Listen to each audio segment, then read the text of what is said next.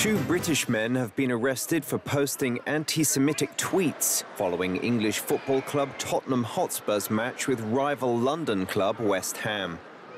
The two men in their early 20s posted comments about Hitler and concentration camp gas chambers after the Premier League match on October 6th. Another man in his 40s was arrested on December 5th on suspicion of inciting racial hatred.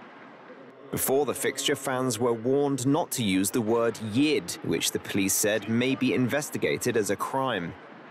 Traditionally, Tottenham, also commonly referred to as Spurs, have a large Jewish following and have been the target of abuse from opposition fans, although some fans of the club use the term themselves.